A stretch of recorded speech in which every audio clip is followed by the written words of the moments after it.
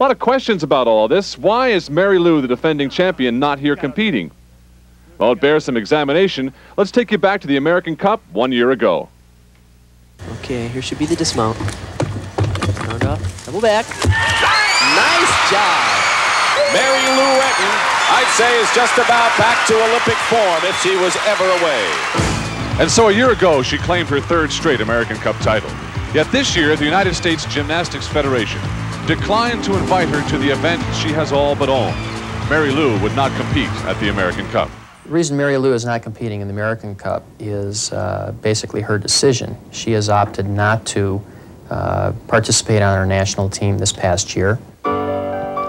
Spots on our national team were determined last June, a time when Mary Lou was all but burned out from the grueling pressures of gymnastics competition. I had to take a break. I'm only human. I'm not a machine. I mean, a body can only take that much of intense training like that, physically and mentally. So I quit training, or slacked off, as they would say, and I had other commitments. And I missed national championships, yes I did. But I mean, I was physically tired, I had to.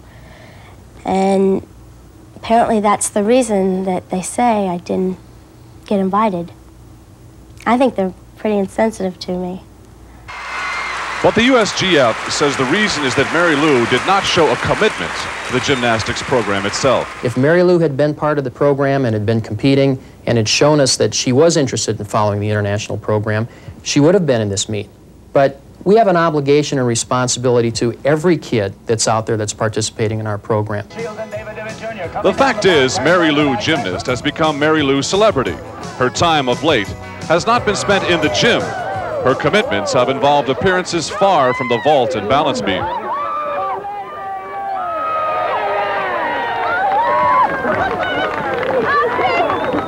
Are you all right? I'm fine! This past year, I've been invited to several big occasions. I had dinner with the president. I also had dinner with Princess Diana and Prince Charles. Just, you know, all this royal stuff I'm getting invited to. And, you know, it hits me. The new Energizer AA battery. It's supercharged. Mary Lou continues to reap the benefits of her stunning Olympic performance. But it now appears it's time to make a decision. Will it be Mary Lou Celebrity or Mary Lou Gymnast? After all of this incident, I am reconsidering what my future's going to be now. I have stopped training.